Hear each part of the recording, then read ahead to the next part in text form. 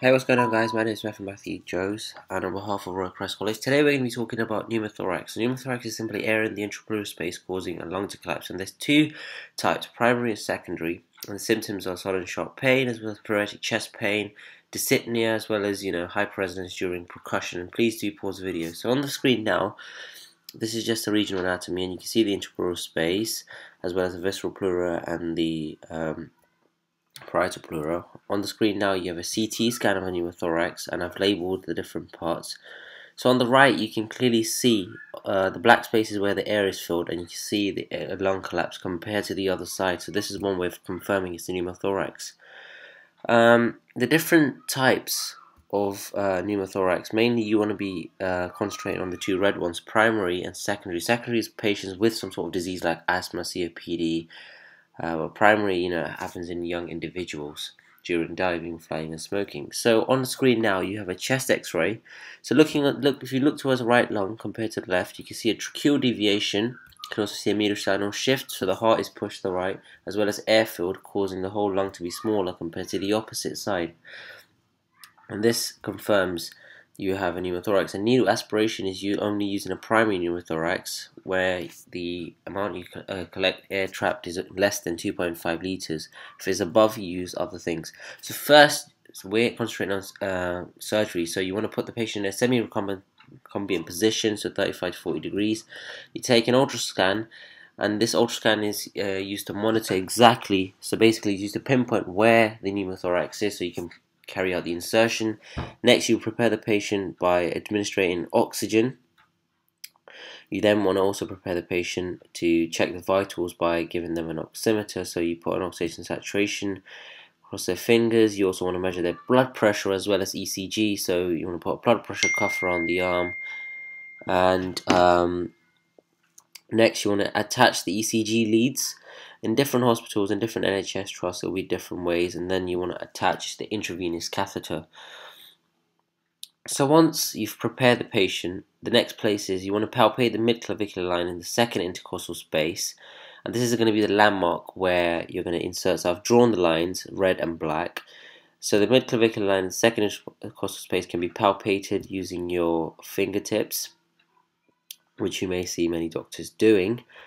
And this is the point where you found with your ultrascan. It can be different in other patients, but mainly this is the place. You want to put a marker. You want to put a mark on that region where you're going to put an insertion using a marker pen. Special surgical marker pen surgeons would have in their hand.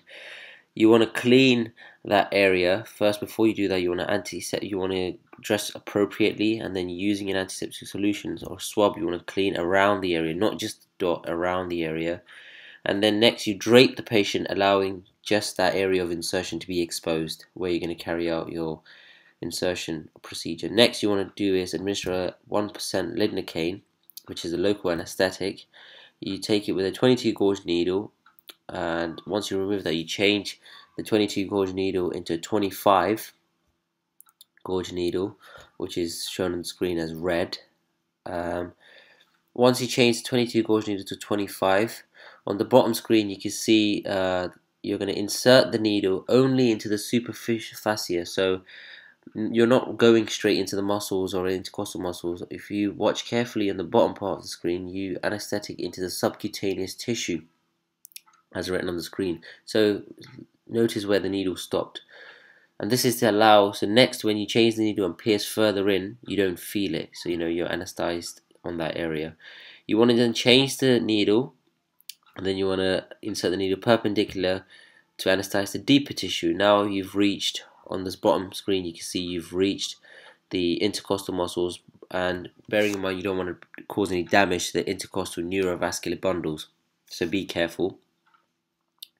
As you gently press forward slowly, you then reach the parietal layer, which is the first layer, and then you have the pleural cavity, and then you have the visceral layer. So you want to pierce through the parietal layer as shown on the screen, and as soon as you pierce through the parietal layer, you see bubbles occurring, and this confirms that there is air trapped within the pleural cavity, so there is a pneumothorax present. Now, make a mental note of the depth of the penetration and the landmark. Now you want to remove the 22 gauge needle, and you want to put on an over needle catheter. So now a catheter is basically simply a tube which you can attach other things on. So this is a catheter which contains a needle too. So now you again go straight through, slowly advancing by millimeter and into the pleuretic space which you've already punctured first time around with a 22 gauge needle. Now you want to remove, as you're doing this, the main thing is you want to encourage your patient to exhale. Remove the syringe and needle from the catheter immediately, but at the same time as you're doing this, you want to put your thumb across it so to prevent any air from entering inwards. So you don't want to make the pneumothorax worse than it is already. So as you can see on screen now, the surgeon places his thumb over the needle. Now you want to get a three-way valve, which is shown on the screen, and attach it to the catheter. Select a 50 ml syringe. This is the normal syringe that you use for a needle aspiration. You attach the needle syringe to the three-way valve.